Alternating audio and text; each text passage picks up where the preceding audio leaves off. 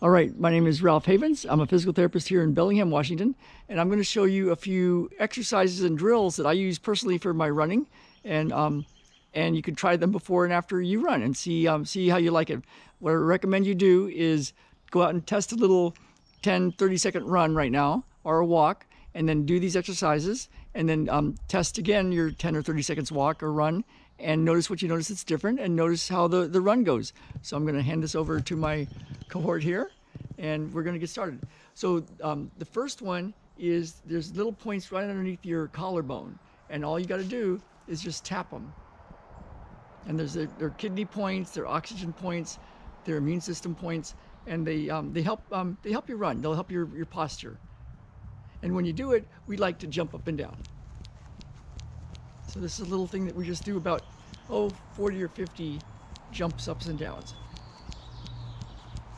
Okay, the next one is a technique from Primal Reflex Release Technique. John Imes, a physical therapist in Poway, California. And what you do is you bend to the side and cough two times. And then bend to the side and cough 2 times. And that relaxes your diaphragm. If you've got a side ache, that can help with the side ache. Now this next one is very cool. I learned it from my friend Ben Boyd in San Diego many years ago, chi running coach, and it's to help you get the paw back so that your foot hits the ground and you do a nice soft foot.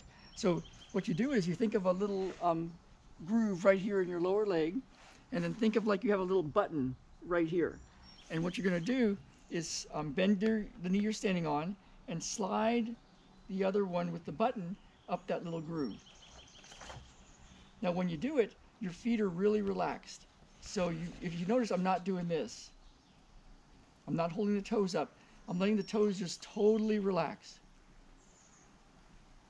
Because when you're in the swing phase of running, when your foot's off the ground, you don't need those muscles. And if you're using them, if you're tightening those muscles when you're swinging your leg, you're using a lot of extra muscles you don't need to use. And then we'll do the other side. So I've got a little groove right here and a little button right here. And I'm going to bend the knee and I'm going to slide that heel, the heel button, up the inner leg button, or inner leg groove. And as you can notice, again, my left leg right now is really soft. And just to show you the difference, we're not going to do this. So that's not it. Feel how much tension is in your leg when you do that. And then instead, let that leg relax. And notice how there's very little tension like that. So try that one. Okay, the next one is one from Greg Johnson, a physical therapist, Institute of Physical Art.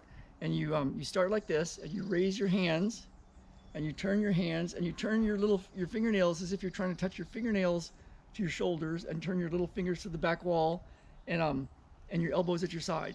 And this will help to lift your chest and give you strength in your upper back. Real important for running. This next one is from Integrated Manual Therapy. It's to drain the lymph system to help you get lighter. So you put one hand on your head, and the other hand can go in a pocket if you like, and the shoulder goes forward and backwards. About 10 times or so. You can do it more. And I'm not going up, I'm just going forward and backwards. And then the other side.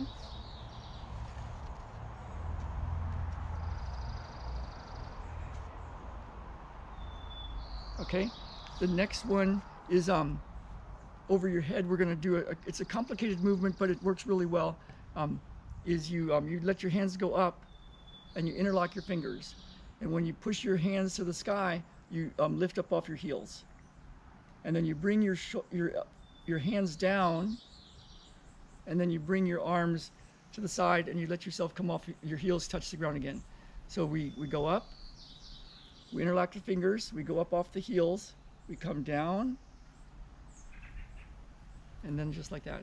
So you lift up, you come on your tiptoes, you reach up, you push down. We actually do this when we do our drills running a little bit. This is from Qigong. Okay, the next one is hip rotations, just like this. You let your knees bend and you just think of your tailbone making a little circle. Just like this. And just like this, it's a little funny. And then the next one is grapevines, like you're picking grapes.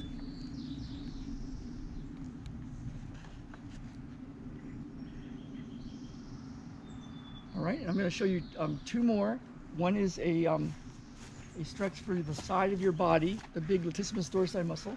Just hang on to a pole or a tree, and you can see my feet are like this, and I'm just going to stretch this right side of my body. And not a big stretch, and not a long stretch. 1 or 2 seconds is plenty. And then you go the other way. And see my feet, and I'm just letting this stretch. Works great if you have a skinnier tree. And then the front of the chest, just like this. We'll stretch, and really 1 or 2 seconds is plenty.